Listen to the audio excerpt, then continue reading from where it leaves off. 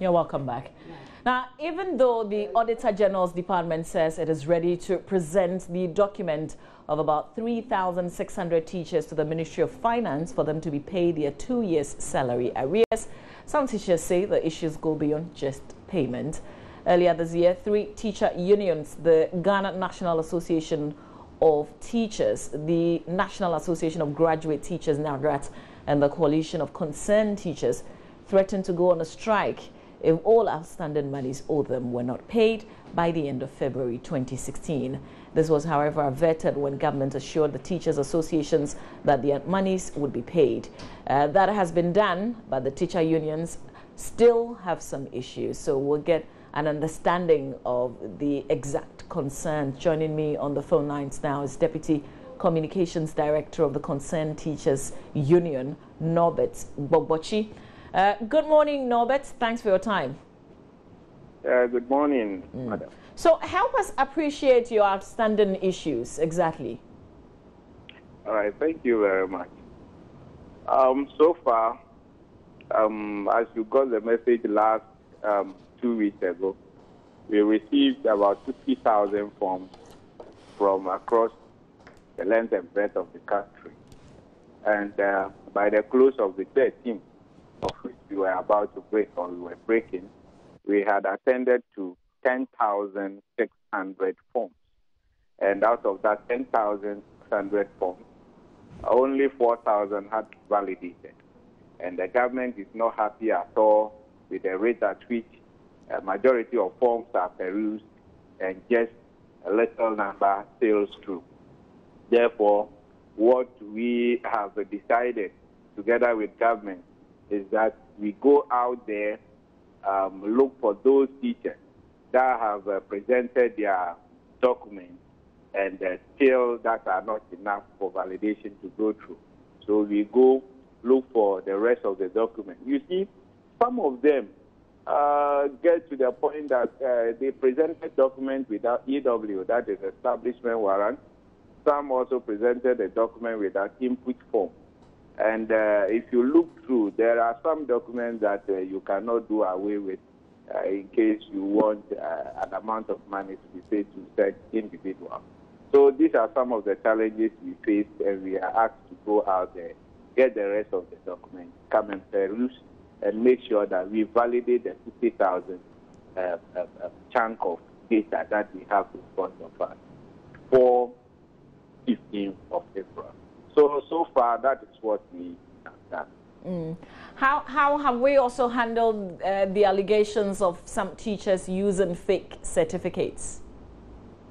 Yeah, it's true. It's true. As we were perusing this document, we came across some few. If you look at the percentage, I don't think it will be up to even 1%, though we have come across some 1 or 2 challenges of that sort. The Auditor General is also doing well by not just nullifying or throwing the documents away, but going deep into inviting such individuals to come and justify the certificates they have presented. If there is a case of any fraudulent act in it, I think that they will be brought before book. And let me also state that there is a news and a rumor going around that the government is clearing outstanding arrears. Yeah, it is true. The government is clearing the outstanding arrears. But the 3,600 news that is out there is for those that have not gone through validation, those that have not been given staff ID, those that have not gone through the biometric registration. But they are teachers that are still on the field teaching. If you could remember, government gave a directive, or GS gave a directive that there is ban on recruitment in the education sector. But it's rather unfortunate the directorate, that the district directorate and the regional directorate, did not heed to this directive and recruited people, let me say, when they were not supposed to have. So what is happening is that whether the person was recruited rightly or falsely, we still need to pay them because they have been in the system for 2-3 years. After careful argument between the teacher unions and government finally agreed that those people paid. And that ordered Auditor General last year, October, to go around, collate, and validate their documents. And that is the one that is ready now. And if you look at the number is 3,600. I don't think that number can be generalized to cover the 60,000 that we are dealing with now. So the teachers that have named themselves the unpaid teachers, they are not even yet recognized as teachers. They are yet to be given staff ID. They are the ones that are going. But why are they in the classrooms teaching then?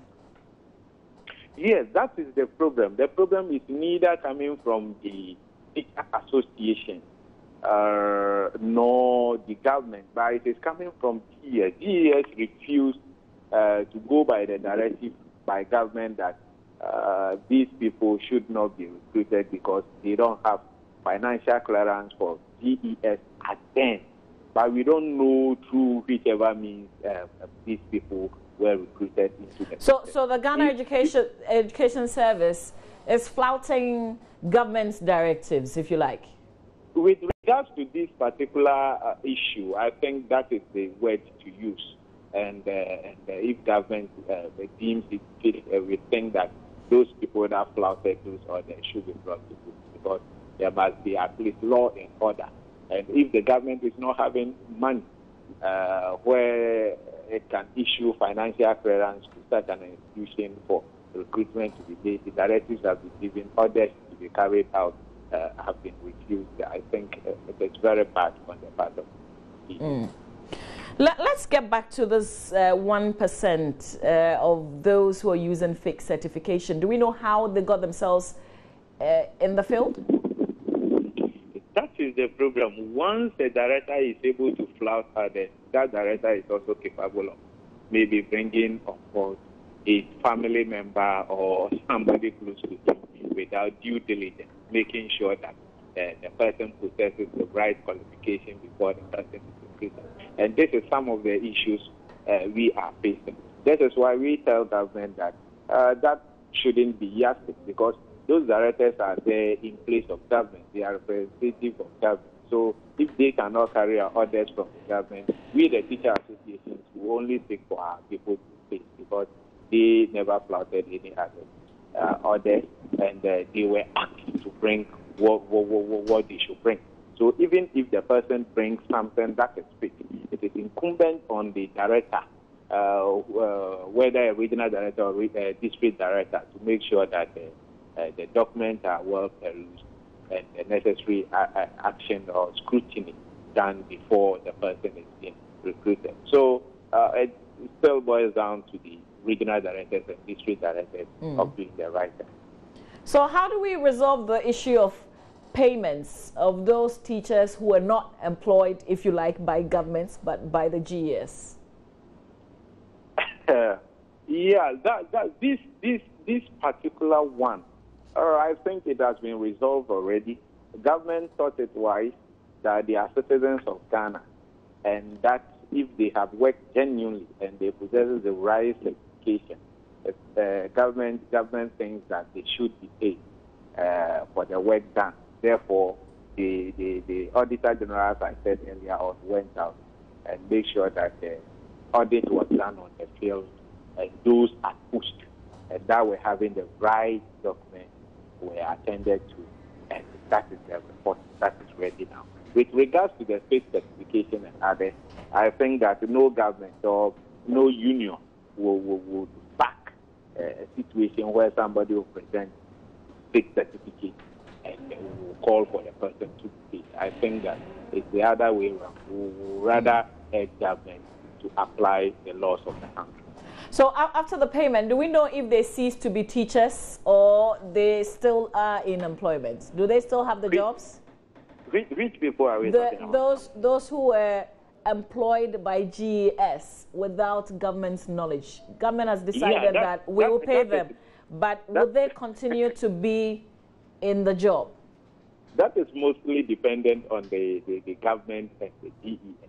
If really they need their service, and they think that we still have the room to accommodate them, I think the best thing to do is to accommodate them. It will be financially and economically unwise to say you do not need their services and that they have been in the system, you pay them and you release them to go. The teacher unions, we wouldn't be happy because we are in the system and we know the deficit we have in terms of people-teacher ratio. And I think that once they are paying them, they are going to also retain them in the service and make sure that whichever training is needed is given to them to upgrade themselves to the level of the professionalism. Sure. Finally, Norbert, are you communicating with your members? Because we get a lot of questions as to where are we with the validation, when are we going to be paid, and things like that.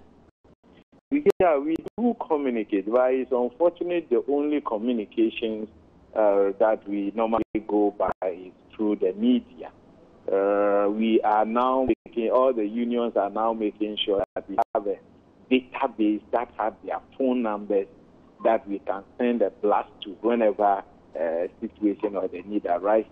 But currently, what we do is we come to the media and we explain to them that one, you know, is just a probability. So anybody, as I'm speaking to you, anybody that tunes in into your studio is ready and is capable, is lucky to get the information. But the other person that is listening to other media may not have the information. That is the problem we are facing. But we do well and make sure that whichever information is out there that is for public consumption, we come out and we give it to them.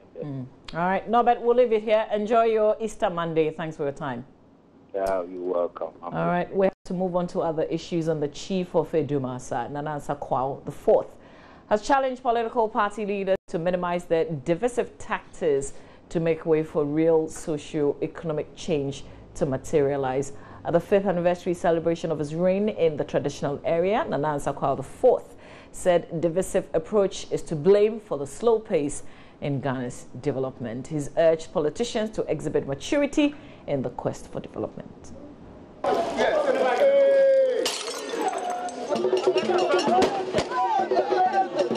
With a libation and display of musketry, Nana Nsakwao IV announced the start of what would be a colorful anniversary celebration of his reign in Adumasa, a town in the Akwemu Kingdom in the eastern region. Together with other sub-chiefs and queen mothers of the traditional area, Nana Nsakwao IV was paraded on the streets of Adumasa before being taken to the main anniversary ground where the rich culture of the Akwemu Kingdom was displayed.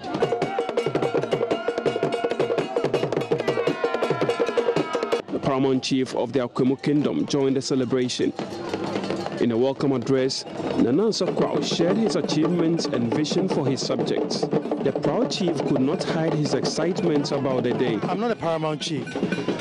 For those of you who are not very abreast with culture, let's say a DC was hosting an event and 3 presidents came to his event. That's how I feel. I had Dodo Wamaihene, I had Togwe Sri, he didn't come but he represented, and I have Akwemu Maihene come to my event. For me, it's very humbling. See, I say this as a joke, yeah, so please take it as a joke, but in 10 years, people will pay bribe to bring their kids to my school. What I mean that, you know, people will queue up to want to come to my school. As the country prepares to go to the polls in November, Nana had a word for politicians. I urge politicians to grow up. I urge politicians to also try and enlighten the masses. You see, if the masses understand what the governance is about, they will choose the right person. But it's because they don't understand what this whole thing is about. They choose the one who comes to funeral the most, the one who makes the bigger donation. They vote for, oh, this guy comes to funeral a lot, he's a good MP. But they don't understand that the MP is there to read laws and make laws. Nana has not been in office for long, but his leadership style has caught the attention of many. The district chief executive of Asojaman, Thomas Ampimnyako, promised to support forward-thinking asking chiefs like Nana Nsakwao to complete the educational project he and his wife have started. We have seen some projects that he started, and that is why I said I equal to him for the 5 years that he's been working with us as a chief. We are committed to support him so that the next 5 years we will have a better story to tell. He also promised to fix the road network in the area. Among other issues he touched on, the paramount chief of the Akwemo Kingdom, Odeno Hokwa, asked the DCE to fulfill his promises.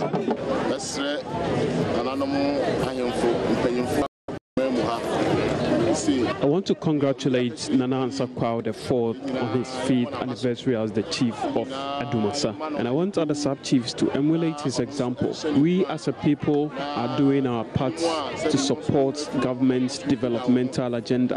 We expect government to also do same for us by supporting us to undertake projects in the Akwemo Kingdom.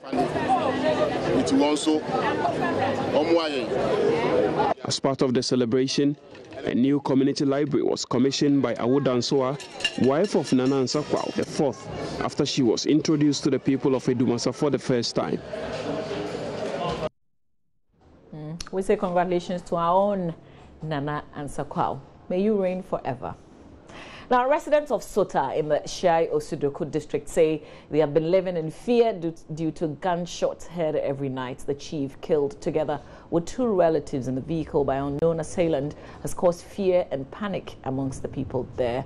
My colleague with Adom FM, Kwame Yanka, has been speaking to the acting chief of the area, and he now joins me with details of that conversation. Good morning.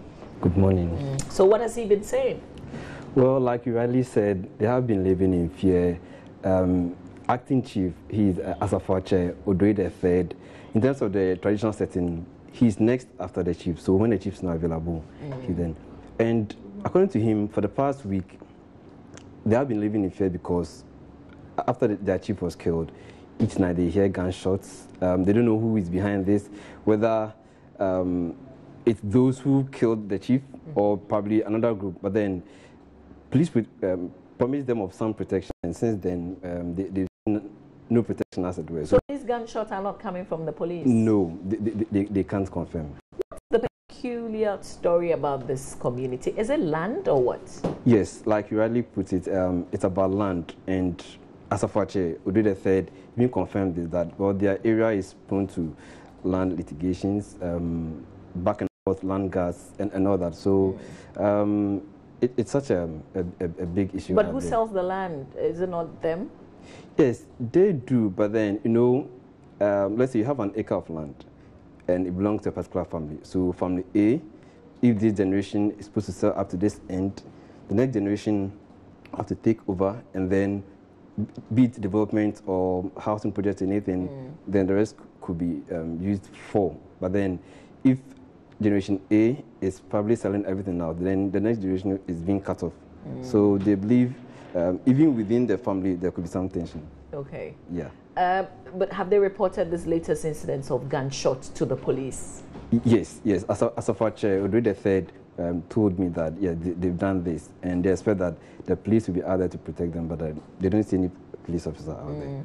What do they know about the killings? Have they been able to resolve? Do they have any ideas as to who did it? No, there has been no arrest, as it were. Even he was trying to suggest that they picked intelligence. That's according to the acting chief, that the murderers were after 9 people, including the chief. So now that 3 are gone, 6 more are likely to go. And they've also reported this to the police. Yes. All right. Okay, we'll leave our conversation here. Enjoy your Easter Monday, even though you're working. And that's Kwame Yanka. He's my colleague with Adom FM. Now, despite the initial staff agitations that threaten the success of the IPO management of ADB, they say the IPO has been highly patronized by both locals and foreigners. Corporate subscriptions are high, but retail buyers have increased since last week. We've got a lot more details of this and more in business right here on News Desk.